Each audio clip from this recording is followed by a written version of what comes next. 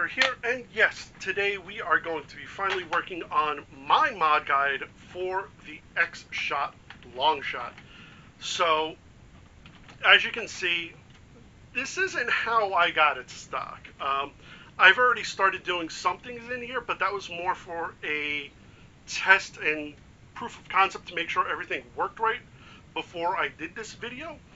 I'll go over what I've actually done in depth more so when we get to the workbench, but this is going to be, obviously you can see a replacement barrel, replacement spring in here. We're going to be doing the cosmetics on this, plus I got other stuff that I'm going to be doing internally with this as well. Like I said, I'll go over everything when we get to the workbench. Yeah, so I'm not going to waste too much more time rambling. I do have a little bit of straightening up before I can actually get to this, so I'm going to take care of that, but you will see the workbench when we pick up from here. So I'm going to go do that. Okay, so here you can, as I said earlier, you can already see I've already made some changes on this. So, but this wasn't kind of to jump ahead of things. This was more to make sure things were working properly. So first and foremost, what I did to try and extend the barrel first was I took the original piece here, and much like how Wacom did, I just took my Dremel and I bored it out enough to where I could get the barrel through. And kind of like Wacom, I did that just a little too much to where once it was through, it was a little loose and wasn't really gripping the barrel. That was actually solved with figuring out where the barrel sat, and then like kind of like where it would be reaching there, and then just putting a bunch of E-tape on the barrel itself, so this way it wasn't getting pulled out. There was like enough on there to hold it, everything in place. So there's that. However, that I've already replaced with the replacement and barrel swappable front end muzzle from Foamdemic.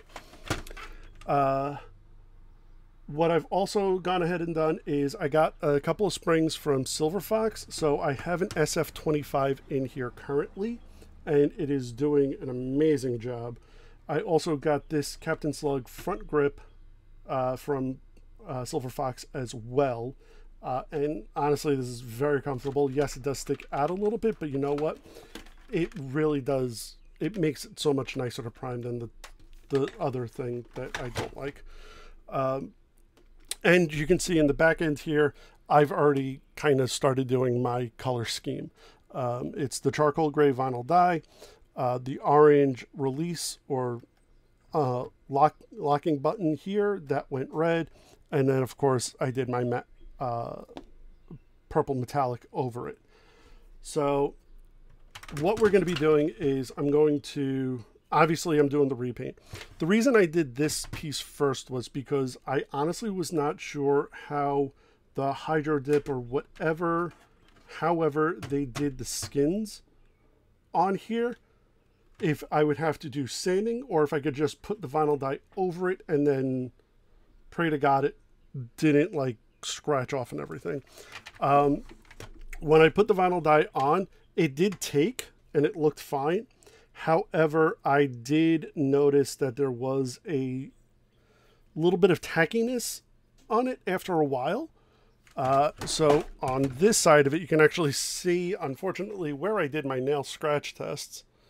And you can see here, there was a good scratch. There was a good scratch.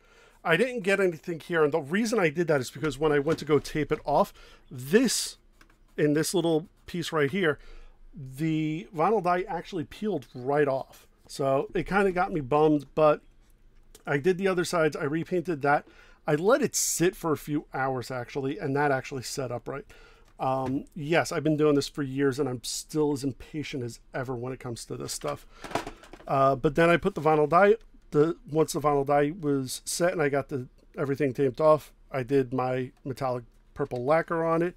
And yeah, and the rest is golden. It looks like I may have to touch up a little bit on the carry handle, but that's fine. I mean, I have to take this thing apart anyway. But yeah, so I'm not going to be doing any sanding on here, which again, huge pain in the ass. But on the flip side though, with any of like the lettering, so like the Xshot, the caution, probably all the stuff here, because that actually does feel pretty raised.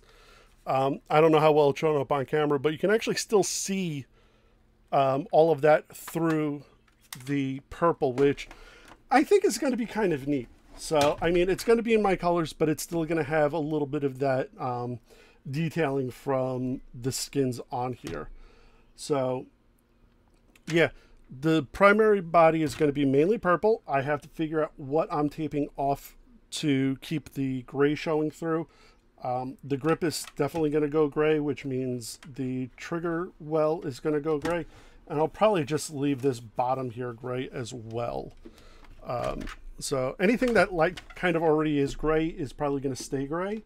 It's just going to be a matter of figuring out what within the skin itself is going to be going to stay gray, and the rest is going to go purple. Probably like I did on the back end here, like any of the individual cutouts or recesses, that's most probably what I'm going to wind up making gray. So this way there's still going to be a lot of purple on here, but there's also going to be a nice mix of everything. Lastly, anything orange, like the trigger, the safety, the release, the adapter, and the magazine release are all going to go red, as like I would normally do. From there, it's going to be a question of what am I going to do with this, however. I'm probably actually going to leave the plunger tube orange. And the reason I say that, because I know it's going to look off, and I understand that. But the reason being is because sources for plunger tube replacement materials have already been sourced out already. Frontline Foam is going to be carrying them. I don't know who else is going to be carrying them, but I was actually given a tip that they were found on, I think it was Taobao, I think, or possibly Alibaba, I'm not sure. Yeah, I don't remember which one it is, but honestly, it's wherever Frontline's getting it from is the same place that I was told that you can just get it from as well. But yeah, so I'm probably going to wind up replacing that at some point, give or take. Just so right now it makes no sense to try and paint that. So yeah, that's going to go like that. And yeah, so let me get this opened up. I'll show you kind of the configuration of what I have currently, what else is going to be going in here, and then I'm going to start painting, and I'll show you how that goes along. This is what basically has been done so far. As far as the adapter goes, I've actually removed the lever that releases the Half Dart magazine from the adapter itself. Mainly being is because I really like this release on it, and also you won't get your releases confused while the adapter is in there. Without it, it still works totally fine. I have learned that with the adapter, you do have your two ways of using it, with being either a Talon or a Katana. If you're using just solely Talon magazines, you can technically remove the Katana part of it. However, I have learned through just testing myself and all that doing so actually makes the catch weaker. Like when I put a magazine in, I would actually be able to just pull it out. It never fell on its own, but I didn't like that, so I put everything kind of back to the way it was, just without the release lever here, and the magazines work fine. I cannot pull them out. They totally hold. So yeah, so there's that. I also have these two rings, or these spacer rings, printed for me by my friends Chris Harper, who I also did the Warhammer pistols for. Where these are going to go is going to go one's here, one here, and it's going to put a little bit more compression on the spring itself. I already have replaced the original stock spring. This is an SF25 from Silver Fox. You can use regular K25 as well. I heard the SF25 springs worked very well, and so I figured, what the heck, let me give it a shot. I also have on the front end here the, hold on, so start exploding things. The front end replacement from Foamdemic, which I believe Jade may have done for me in PETG, which honestly, I kid you not, this purple is almost perfect to what I use, which is honestly freaking amazing, and I absolutely love it. But yeah, so I have that. You get the retaining thing here, and you get the O-ring. You put the O-ring between the front part and the collar, because that's basically what holds everything in place. And again, this, if I'm remiss if I had said this before, because it's kind of hot and I don't know why I'm a little rambly, and I apologize, but this is one of the Curie barrels, the pink and teal version, which is 45 centimeters, which has been kind of the, yeah, that's the optimal barrel length for this. So if you're going to go for it, you know, pick up one of these. It works out great. If not, just at least get 45 centimeters. I'm not doing anything with those. So, and then we have the internals here, which I'm just going to wind up, like I said earlier, I'm just going to pull these out. I'm going to have to obviously disassemble a bunch of stuff because I needs to paint everything. But yeah, so I am just going to start taking these things apart. I'm actually, since I can separate this off, probably just take this piece,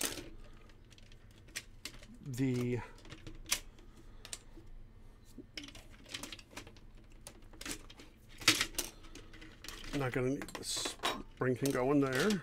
That's not getting painted. And also this bar up here, I'm not gonna paint this. I mean, I could, because you can see it through there, but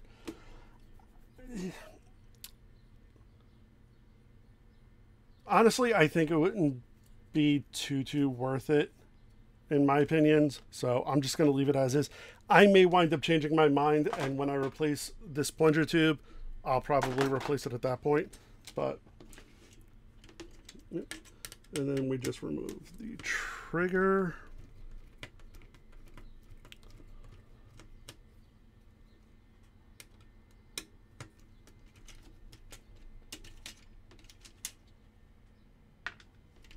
And there we go.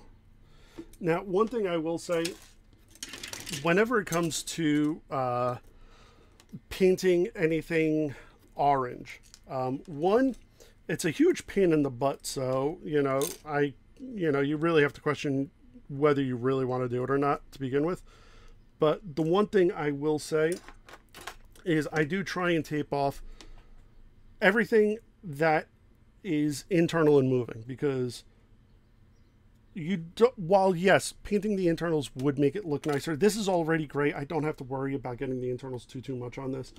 But in regards to, like, on here, I took this apart. I'm more likely than not going to tape everything off except the two release parts. Here, a piece of tape is going to go right down the middle, because all I need is whatever's going to be visible sticking out. And same thing for the trigger. Everything's going to wind, this whole bar is going to get taped off. So, and then, but again, that's just basically how I do things. So now that I got this all separated, I'm going to start my taping process, my laying out process, and then we're going to go start doing some, oh, that's right, that screw that was there. So I gotta figure out if I can somehow easily pop out the jam door. So I'm going to work on that. If I can figure it out without breaking it, I will let you know. And yeah, I'm gonna just start taping off some of the orange pieces and getting to work on this. So see you in a moment. Okay, so it's the next day. My vinyl dye has dried very well. Yeah. Oh, this pops off very easily. It's like barely held on. So yeah, comes off very easily, which is nice. As far as my design is going, I think I'm happy with this because I'm gonna have a lot of the gray still on the bottom of this.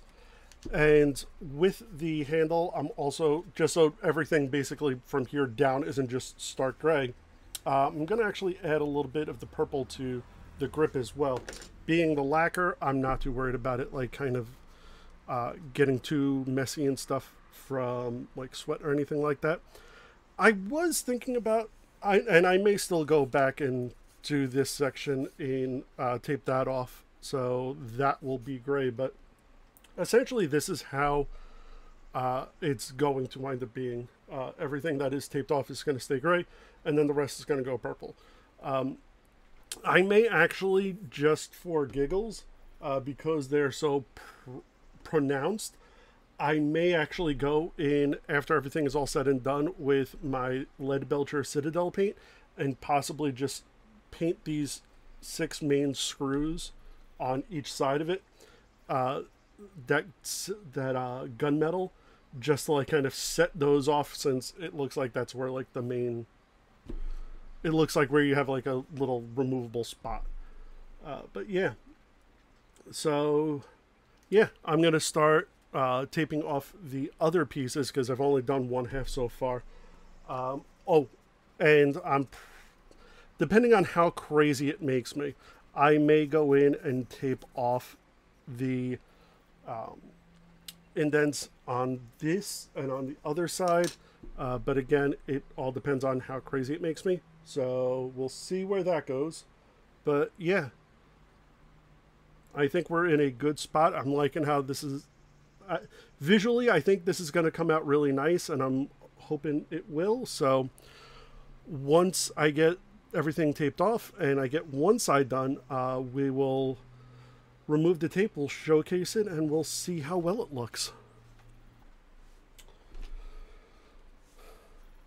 Okay, so as you can see, I've already started putting things back together, but because the painting is all said and done, and I gotta say, I'm really happy with how this came out. The purple looks really good, as always, with the charcoal gray vinyl dye, which I am now completely out of, and I have to go get more.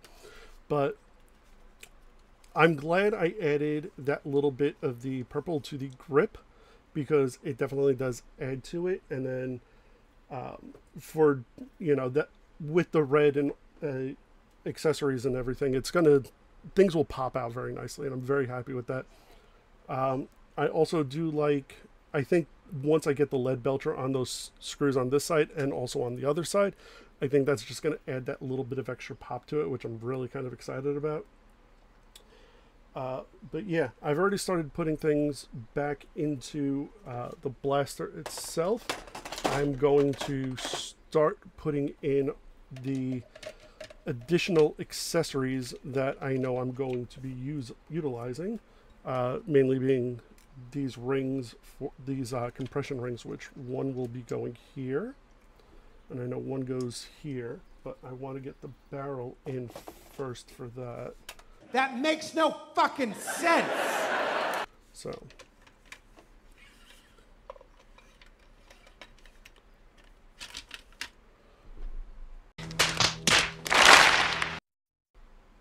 oh wait, no, this doesn't work because I need to put the spring in. Duh. Okay, so put the compression rings on first.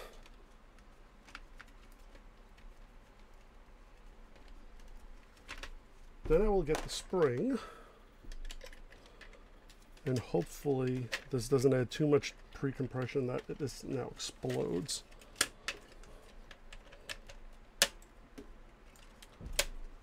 Okay, it does not, which is a good thing.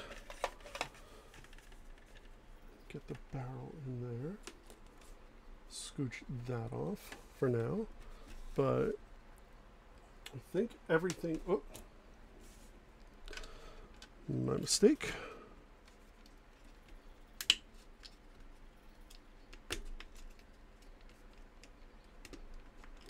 Now, everything internally is actually replaced. So, I have my Curie barrel. I got the front end piece, which was printed by Foamdemic.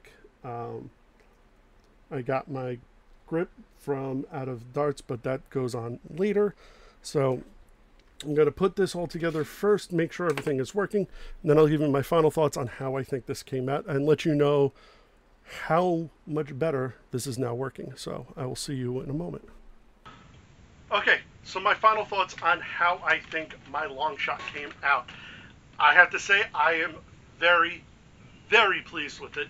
Now, I am not going to say it is perfect. There are things on here that I do want to change and update in the future. I'll just hit those right now. A few things I do want to address are the angled foregrip now, or the pump grip. Now, there is nothing wrong with this particular one that I chose.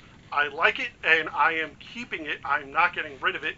In fact, this may actually go on my Nexus, depending on how well it holds on, so to speak. But yeah, this is totally fine. It's just when I picked everything out, I was off on coloring. The purple was a little lighter than I was hoping for, and while I was really excited about, ooh, a dark cherry red, it unfortunately doesn't match the red vinyl dye that I used on everything else. So if I want it to be a little bit more aesthetically pleasing, I'm going to probably get another angled foregrip to match the colors a little better. Because just pointing out, the front end that I got from Foamdemic, the red for the barrel lug matches the red vinyl dye that I used almost to a T. So it blends in extremely well and very nice, which I'm very happy with. Second thing I want to address is the sights. Yes, I have the standard Xshot Longshot sights that came with this thing, and for when I was plinking out in my yard, the sights were actually working. So I'm not knocking them, but again, I want to just upgrade to that more tacticalness. I'm either going to get a set of iron sights that fold down and actually flip up. I've found a couple on Amazon already, but at the time of this recording, Prime Day has not occurred yet, so I'm going to wait until then to see if I can get good deals, because I also found a short scope that I may want to put on this, which, unlike the scopes that I have for my Caliburn, and I believe it was for my Swift, but it was on my Nexus for a little bit. Those are 3x9 scopes. I don't think I'm going to need that much for this, but who knows. But also, because of the scope size, I think it would be a little too much just on here, since it's the bullpup configuration. So I want to actually get a short scope, and I did find one on Amazon, and I'll link it down below. I believe it's only 7 inches long, and it's a 2x4, I want to say. But yeah, just that little bit of extra is fine. The other thing I want to do is I definitely want to replace the plunger tube at some point. Now, there is nothing wrong with the one I have been using. Mine is still in good condition. It has not cracked. It has not shattered. It is still functioning 100% fine. I just want to change it out, again, for the aesthetics, but also for the durability. I have found a couple of people are starting to sell the aluminum plunger tubes that have been found, so I think Silver Fox is going to be carrying them in the future. I'm going to wait for them to get it so that I can just pick one up from them and possibly just order a replacement grip from them as well. But yeah, other than that, everything else was, as I had mentioned before, the front piece is the 3D printed replacement that I got from Foamdemic, designed also in conjunction with Valtech. I have the SF25 TC or Talon Claw spring in here still, and those 2 spacers that Chris Harper was so kind enough to send me, which actually did help out with another issue I had previous, which I did not mention because I was wanting to see if this had fixed it, but I'll mention it now. So when I had originally put in the SF25 in here, I had an issue with the trigger where not all the time when I was pulling it, it was actually firing. I like really had to put pressure on it to get it to fire. I don't understand why, but once I put the springs in there, every shot I have put through this so far, I have not had that problem since. So I don't know if that was the actual fix for it, or if just doing that helped out with in some way, shape, or form or whatnot. So yeah, also the magazine release still works totally good. Now we're getting on to the good stuff on this, and one is the paint job. I'm so happy with how this came out. Like, it looks so good with all of that gray detail that I left on, which I am not gonna lie was a huge pain in the butt to tape all of this gray off in order to paint this up.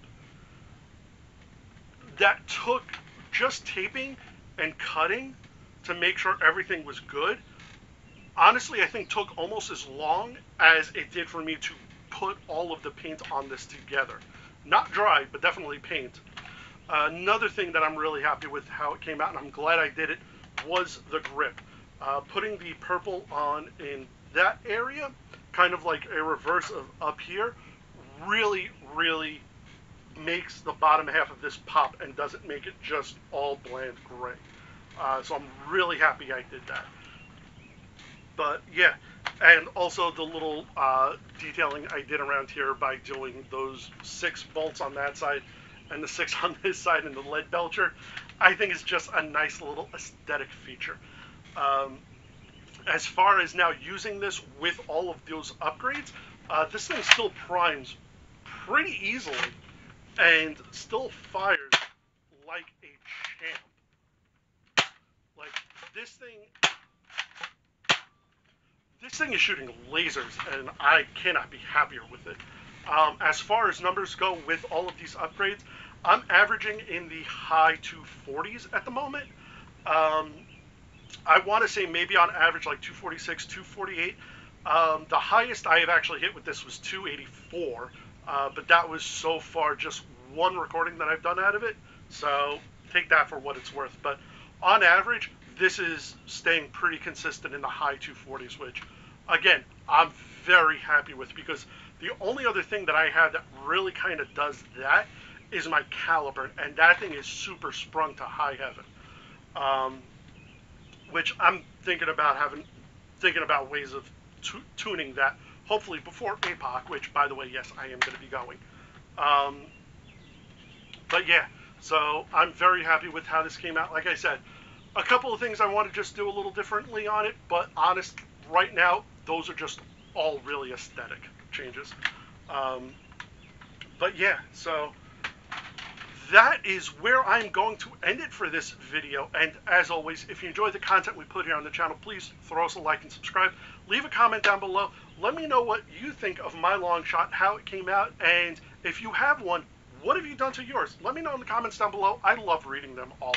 And ooh, don't forget to click that little bell icon, otherwise you may not know when me and Arlene are doing our silliness here on the channel. And don't forget, we also have the P.O. Box, so if you want to send us some snail mail, love reading letters, it's a lost art, you should do it. But again, thank you all for joining us. I will see you guys next time. Later.